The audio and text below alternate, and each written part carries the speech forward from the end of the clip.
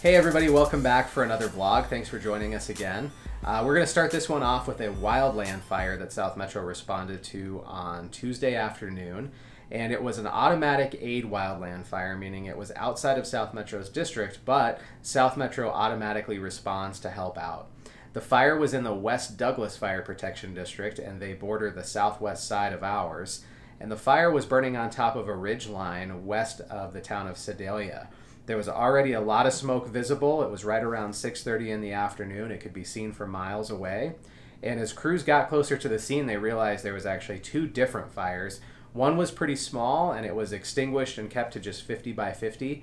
The other fire burned almost 5 acres on top of the ridgeline. And there weren't any structures threatened, so there wasn't a need for evacuations, but Highway 67, which is pretty much the only way to get through that area, was closed for a few hours while crews were up there working. Brush Engine 39, Engine 40, West Douglas Fire, Safety 18, Battalion Chief 1, Small Brush Fire, Map Page, AH21D 7225, Box Canyon, Engine 154, Brush 36, Brush 155, Medic 154, Tender 142, Brush Fire. 131. I'm going to come up there and meet with you guys.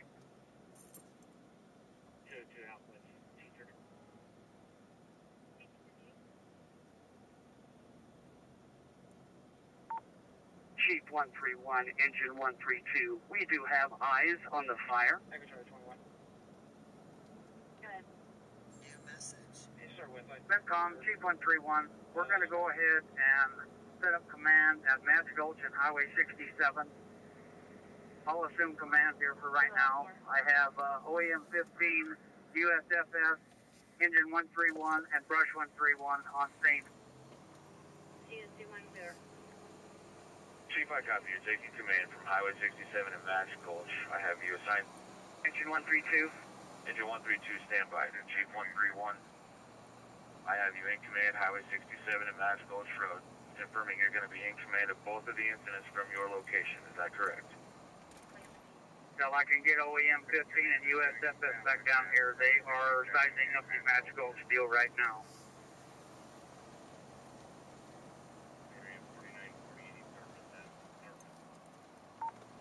Chief 131, command, Engine 132. Command, go ahead. Yes, sir, we have eyes on the fire. It's Engine 132. It is at the top of the ridge. Engine 134. I have a battalion coming at you, an OEM 15 to give me a size up. Do you have residents or houses in the area? That is affirmed. We have a house on the 67 side, and then we also have a house directly approximately 1,000 yards to the west of it. Chief 131, back on. Urgent track. Go ahead. Chief 131, we're getting multiple reports that the fire at Match Gulch is starting to torch in the trees. It is approaching on houses. Copy. I have one of your battalions up there supposed to be giving me a size up. Hey, just a heads up. Hi, Kitty. Command. Tower 45, Engine 46. Can you go to my station too and set up water supply down there? Yeah, it's at the station right here too.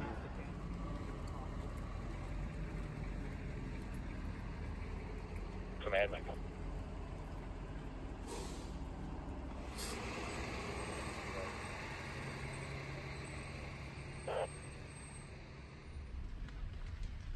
Firefighter Master, Engine 134.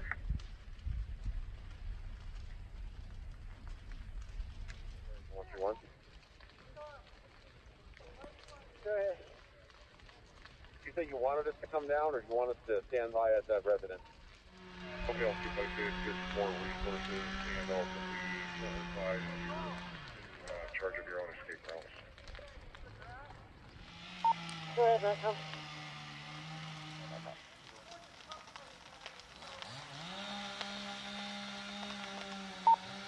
Command, go ahead.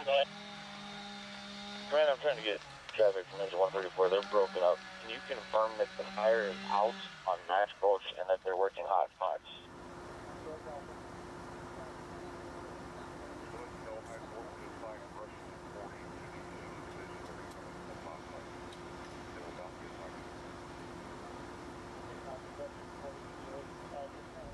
I copy. You have 6 of the requested 10 personnel. Firefighters today.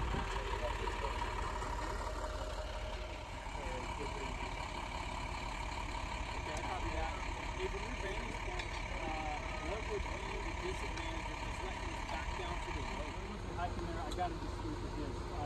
See from the top side, there's a lot of gamble oak. Just kind of bring it underneath. You guys can see on the bottom side here, it's fairly manageable fire activity right now. Okay? Once we get up there.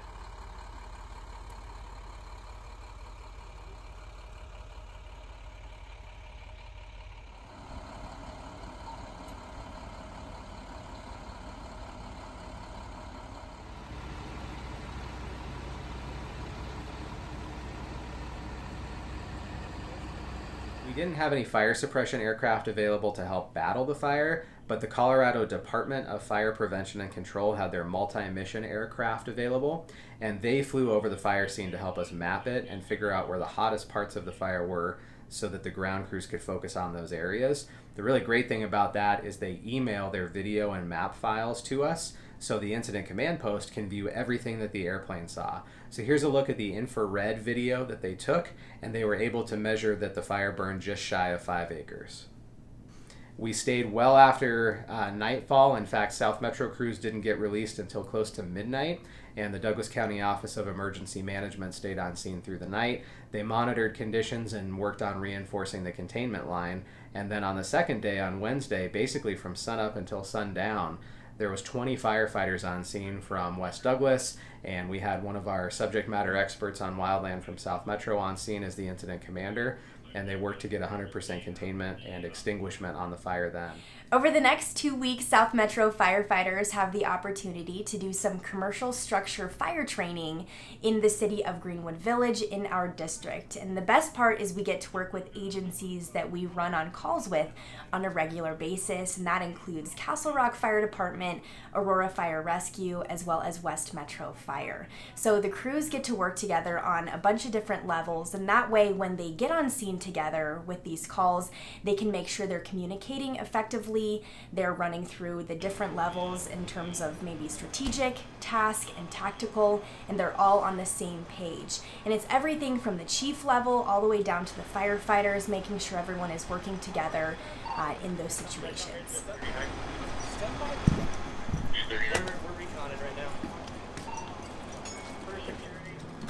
Fire in the northeast corner, multiple victims in that area. Fire will be on the first. Engine 39 and Medic 11 has a crew working their way to the northeast side. We'll call that Charlie Delta side of the structure on control fire reporting missing.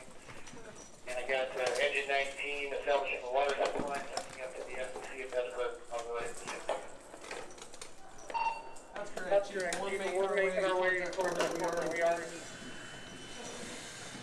Battalion 178, Berkshire Command on the outskirts.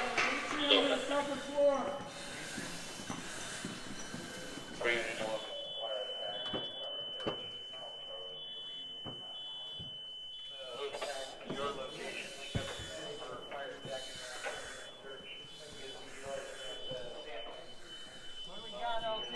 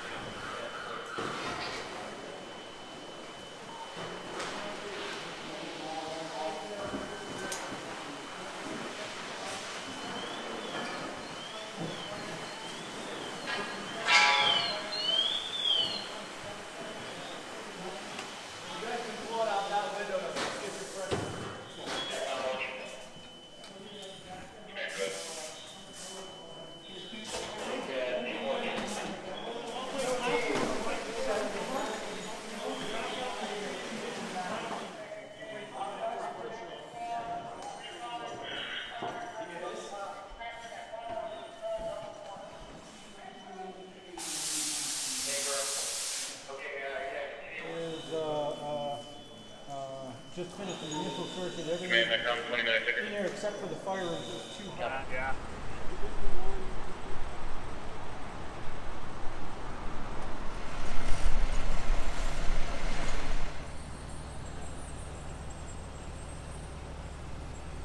Alright, it's that time in the vlog where we get to do patch shoutouts and also a challenge coin shoutout. So this patch we love trading with all of you and we're so thankful, but this one has come from the farthest place away so far.